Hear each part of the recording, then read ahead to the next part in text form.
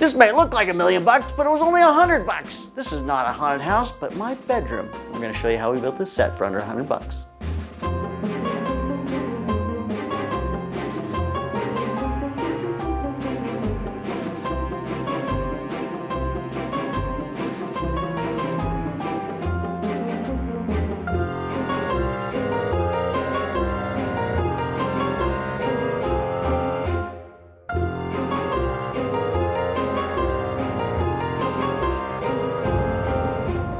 Hi, this is JP Morgan. I'm Adam Hagenboom. And I'm Katie Lohman.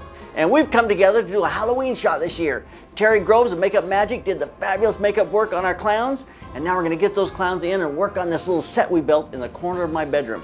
Built this set for under $100. We're going to show you how we lit it. We're going to show you how we used some smoke to make it come alive. So let's get started and see what we can do. So here's my set. A piece of Luan, $25. Old paint I had in the garage. I mixed a couple of colors up with an old piece of brush, and then a sheet of brick from Home Depot, like another $30. We cut that up and used it in a couple of different places. We rented a chair for $25 and curtains for about $12 from a thrift store nearby. Bob ran over and got some carpet from the guys. I was walking this morning with Julian and going, hey, they're tearing their bathroom out. So sent Bob over there and he got us a carpet and some tiles and things to throw on the floor. Newspaper that we used to make the wallpaper, under $100, and props and things from Terry. It's always somebody you can borrow things from. All right, let's talk about how we lit this. You know, even though we built the set for under $100, we certainly threw a lot of light at this set. The reason was I wanted small pools of light and just really interesting, kind of moody and scary and creepy light. So very small pools of light. If you don't have a lot of lights to throw at this thing, then start with a single small light on him and a backlight from behind. And you'll find out that that's about 90% of what you got here. So first off, we put two lights outside and turned one camera right and one camera left. And that way we get shafts going both directions around our clown in the foreground. It looked fabulous. So we put a full blue on each of those so you get a nice blue light coming in those windows and those streaks coming from the hazer. They were running from the bathroom on the other side. So we're running that haze in, shafts of light from the sides. Those first two look fabulous. Then we put a key on our clown in the chair. That would move with her. It's a grid. So everywhere she moved, we try to keep that keyed on her. Then we put a key on our clown up front, our main clown. We want to key that. We went from high sometimes with that to very low other times, and then the very split light. We try to really move that around.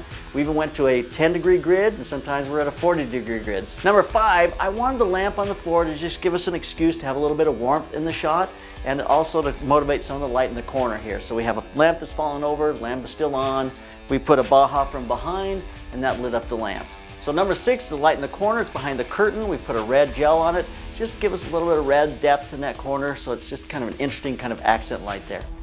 All of these things change drastically when you get more and more of the smoke in the room, or the haze, because the haze bounces the light around and creates a lot more fill light in here.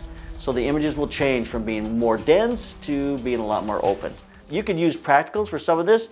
If you let this light here on the floor burn in and a longer exposure, it'll give you kind of warmth in this corner and open up the corner like the strobe that we put in there. So there are things you could do to be able to make this a lot less simple and a lot less light heavy. But I have these lights, and so I turned them on. And that's how we lit it. We opened up the window, put a fan through the window to kind of blow the curtains around, so we get the curtains blowing around. And don't forget, I'm using my new Tamron 2470. I'm loving this lens. It's my 3rd or 4th time out with it, and it's doing a great job. So check it out. Check out the review. We got it coming. So let's take a look at some of those images. So here's some images with that underlight on our clown in the foreground. Here's some images of that light a little higher and then in a split light. So there we go. We finished our shoot. What'd you guys think? It's a blast. I loved it. It was creepy. The dolls and the clowns and the smoke and things was very creepy. I learned a few things though. I truly learned that you can create just a little corner of any room and create anything in that corner. We put a few walls up, we created a little bit of junk on the floor. That's really fascinating because it opens up a lot of possibilities. And you think, well, I don't have a lot of money? Well, it doesn't take a lot of money. So keep those cameras rolling and keep on clicking. Our Mastering Studio Strobes download was put together to help you overcome the fears that people have getting into the world of strobes. It's going to answer the question of what strobe should I buy, what's best for me. It'll help you understand how to sync them. It'll help you understand what modifiers you should purchase.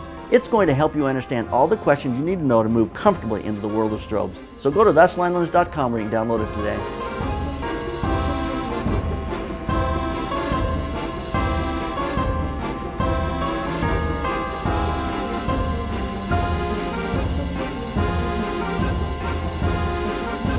We're serious about this, and we want you to follow us here on the Slanted Lens. You can follow these guys too at Real Katie Lohman at Instagram. and At Hagenboo. there you have it.